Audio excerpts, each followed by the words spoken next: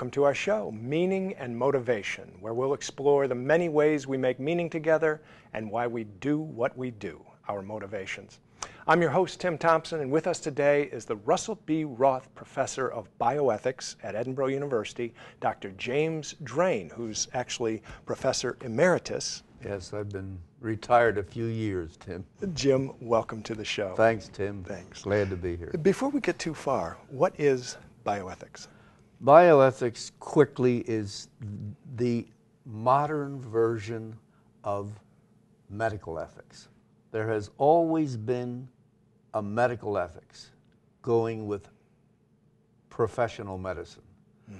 But bioethics came into being after the Second World War, when the United States government invested enormous amounts of money in medicine, in medical research, and generated as a result of that investment tremendous proliferations of new procedures and new technologies, and most of them raised ethical questions about their use, about who can decide about them and things of that sort.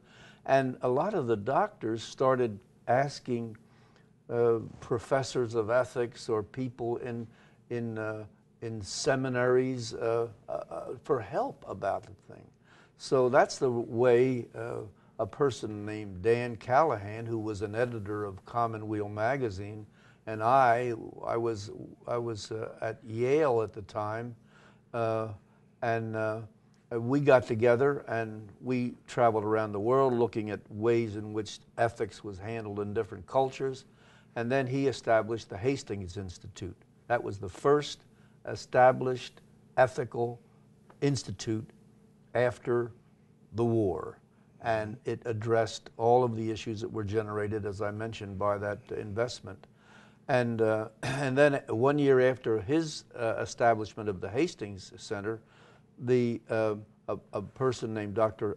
Helligers established the Kennedy Institute at Georgetown University. So those were the first two academic institutes for the academic study of the problems, ethical problems associated with contemporary medicine. That's bioethics. That's the beginning of bioethics. Right. And actually, but the field, medical ethics, goes back Medical far. ethics goes back to the Hippocratic phase of medicine.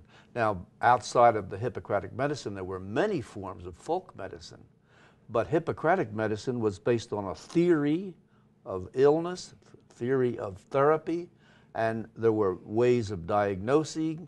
And so with that structured academic pattern, you had the beginning of what we would call scientific medicine, and associated with that were certain standards of ethics. And they were all accumulated into a code called the Hippocratic Code, which still is used today at graduation ceremonies in medical schools as a statement of the young physician's commitment to do what is in the best interest of the patient, rather than his or her personal interest, and to guard and to respect confidentiality, and not to do anything to harm the patient. All of those were classical ethical standards. Now, after the war and after the investment of so much money into medicine and the proliferation of new technologies and medications, there were all kinds of new problems that required more ethical responses. And that's what the institutes at the Hastings and at the Kennedy tried to do. And those of us that were part of the original group, we were the ones who did the research and did the writing. And what were some of those issues that you're dealing with? Well, actually, the issues that we were dealing with then were, as I mentioned, mainly issues that had been generated by new technologies. Now, the new technologies were everywhere after the government investment. New technologies, for example, that would provide you with nutrition and hydration even though you were unconscious and couldn't eat. So technologies like respirators, So all kinds of technologies that would preserve a life, even though the patient was unable, for example, to recover. Right. That raised the problem, do we unhook those technologies? Do we let the patient die? Under what conditions? Who makes the decision? That's an example of the kind of ethical questions that were generated by the new technologies, but there were proliferations of technologies, all kinds of technologies. Right. And they all had associated ethical problems. Now, what Dan Callahan did was establish the institute, bring in academic scholars to study the issues, and then he communicated the results of the research to the politicians in Washington, so that they would have some basis for legislation, because they were all called upon to make some laws covering these new issues. Now, do you find, because of all the research that has gone on and the conferences and the presentations, that we're any smarter than we used to be about some of these choices we have to make? Well, I think so, Tim. The material that has been generated not only has been communicated all over the world, because contemporary scientific medicine has been expanded all over the world. There are American-like hospitals practicing contemporary American scientific medicine everywhere in the world. So those problems associated with all of that you find everywhere, and therefore there are bioethicists in all those places. So bioethics is spread all over the world, and you would have a library of materials now on bioethics. Now, for instance, some things like the proper way to die, or about dying, and death and dying, and you write in one of your articles, or many of them, about hospice and how that has improved. Well, that's a good example of how, for example, the technologies applied without ethical parameters or without ethical modifications resulted in many patients being assaulted with technologies until the very moment of the death. So the deaths in many instances were converted into horrible experiences because of all of the new technologies. That is what generated not only questions about use and misuse and how properly to use and under what conditions to withdraw. All of those problems were generated, but also it also generated the need for a different approach. Right. And that was hospice.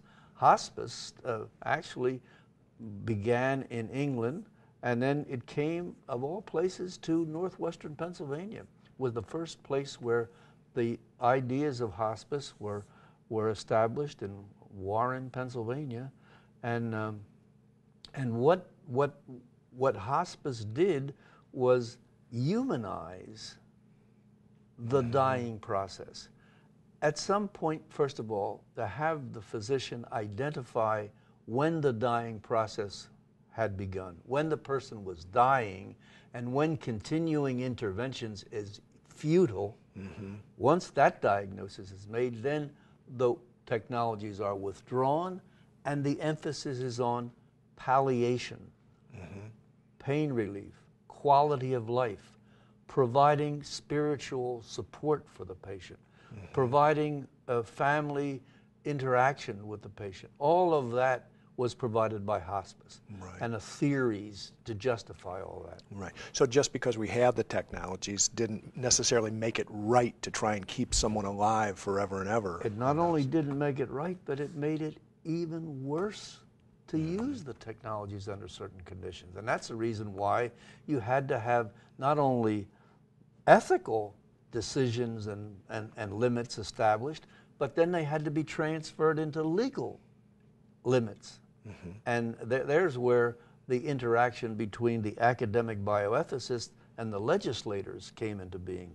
Dan Callahan's institute provided information, academic information, ethical information to the legislators so that they might be able to actually establish reasonable laws and effective laws covering issues like that.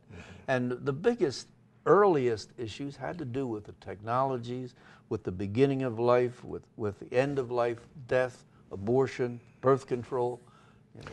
That are still with us today, right? Still I mean, with that's us. a hot topic in the news right now. That's the interesting thing. I mean, my involvement with Dan Callahan was that he was writing a book on abortion back in the 60s, and I had written a lot on the issue of birth control, and those two issues, instead of disappearing, are still with us. They have now just grown into massive armies. It's like it's grown. Yeah. Yes. Well, what about that issue with birth control that's come up in the news right now? What are the parameters, and how do we go about taking it apart to think about what is right and what's wrong? For instance, the issue right now is that the Catholic Church is against being forced to offer birth control in their affiliated institutions and such.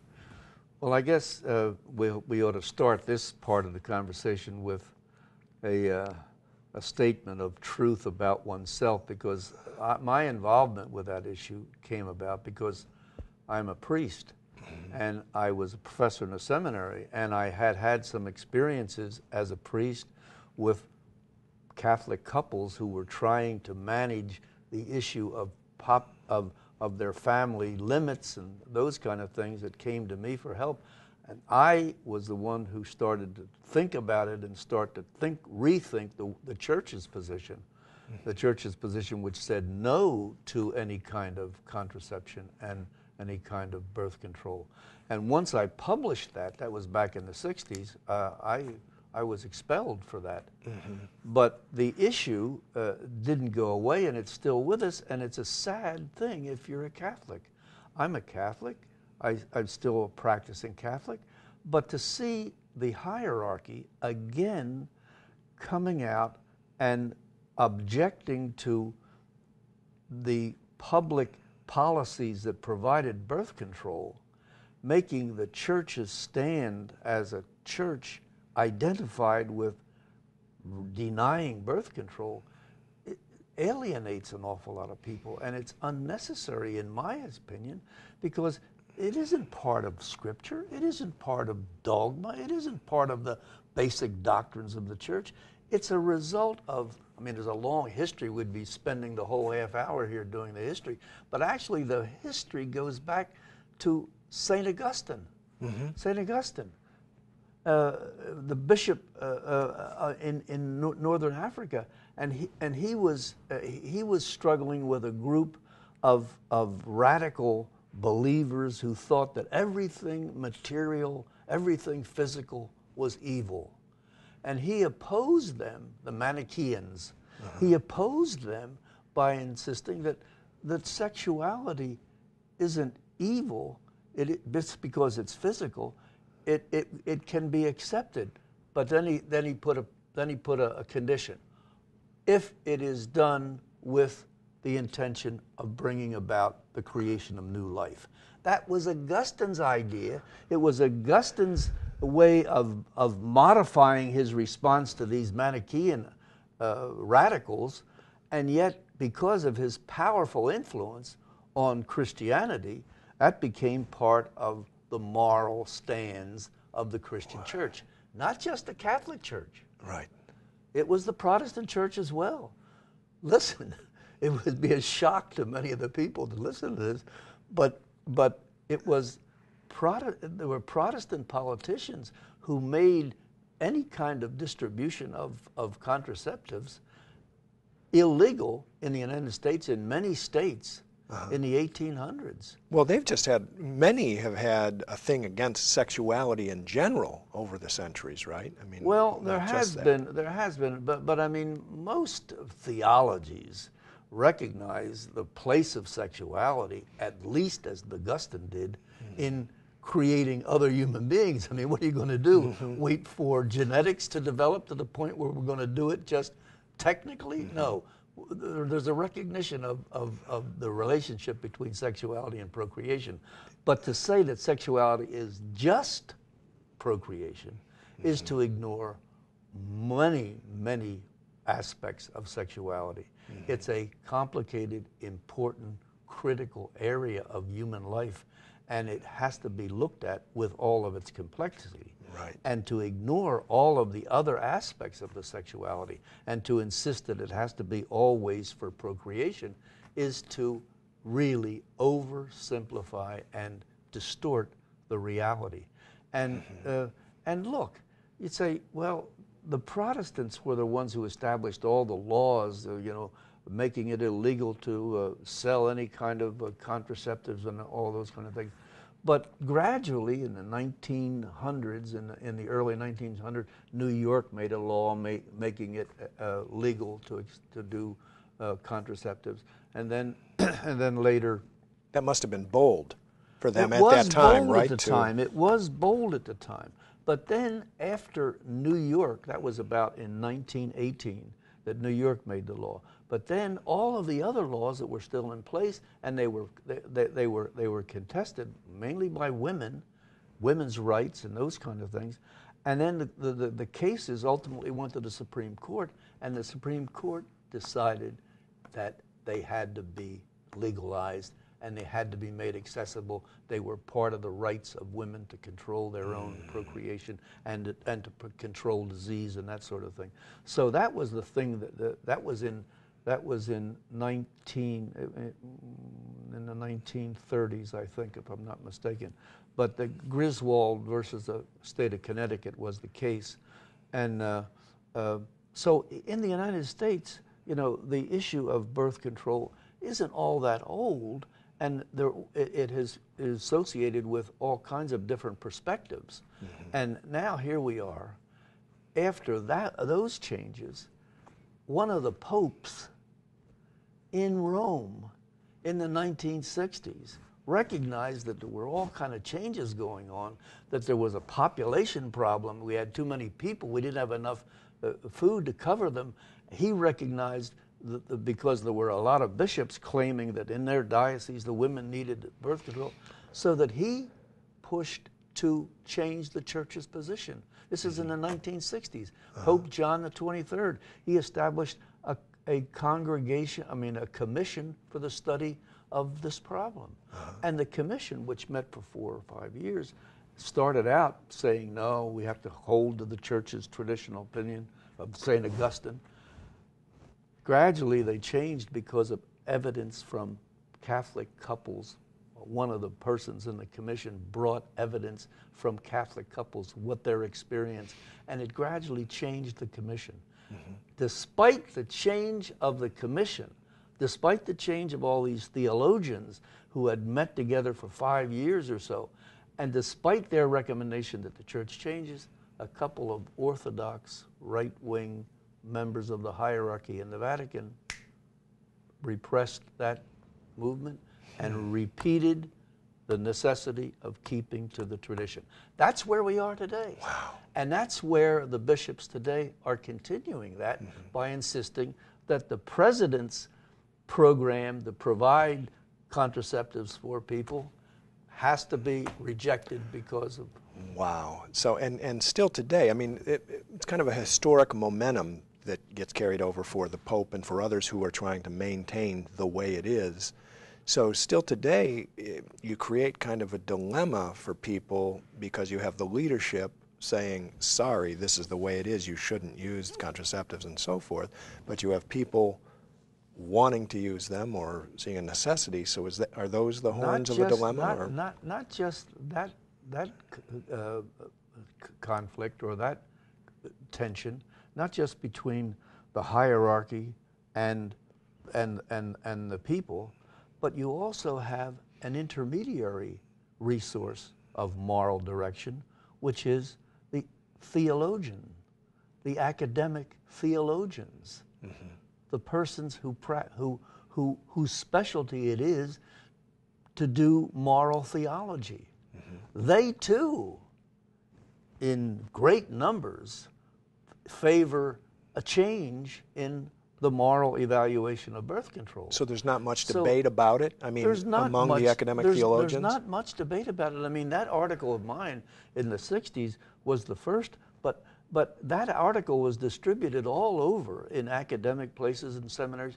And then they did some surveys after that, and some 90% of the Catholic, both academics, clerics, and lay people, favored the idea of people being able to practice contraception in marital situations. Right.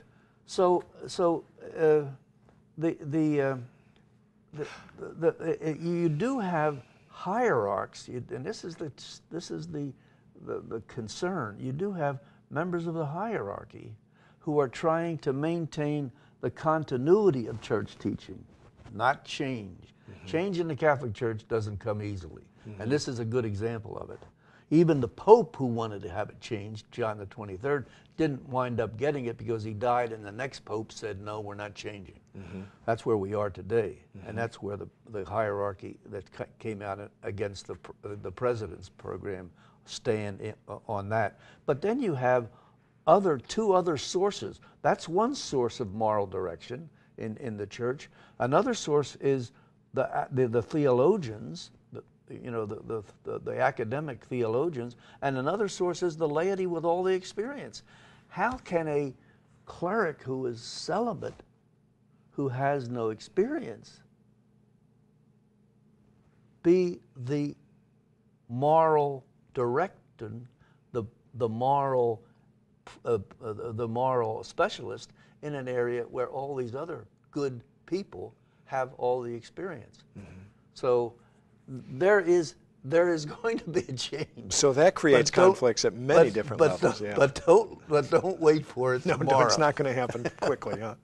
Yeah. Well, that's really. But those are parts of the questions that we face in many different issues, not just contraception and sexuality, but all kinds of issues. We have these moral and ethical dilemmas. Yes, we do. And is there any way is there any kind of formula that exists for, or 3 easy steps? Here's how to deal with your moral dilemma. Well, look, Tim. There are ways of proceeding. There are different ways of forming ethical opinions. There are different strategies to follow. There are different ways of organizing the multiple, complex components of a question, mm-hmm. to organize them in such a way as to make your decision about the issue reasonable and defensible.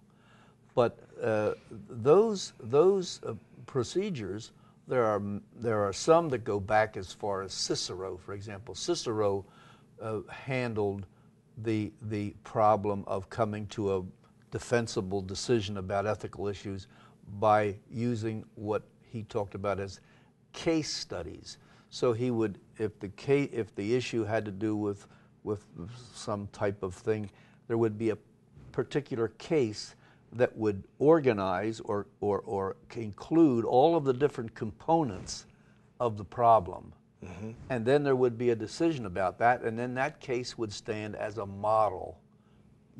If you have a problem, and it's this kind of a problem, here's the case that shows you how to solve it. Okay. That's called casuistry. Mm-hmm. That's one of the ways in which you make moral decisions. That goes back to Cicero. It goes back to the Stoics. Okay.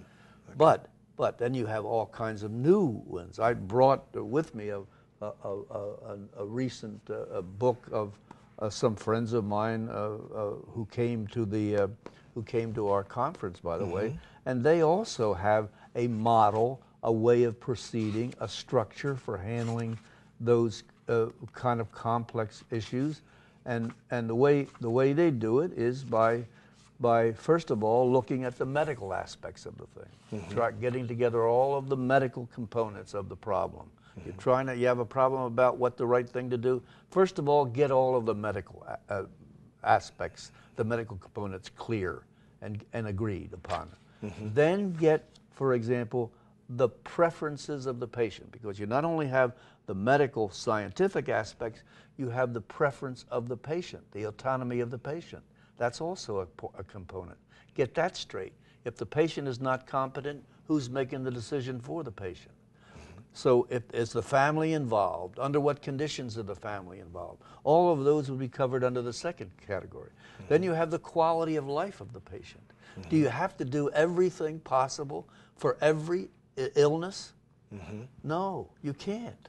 You have to have some basis on, you have to have some input from the quality of the person's life. Suppose, for example, somebody said to you, you have a certain illness and there is a treatment for it, but it's in Kazakhstan.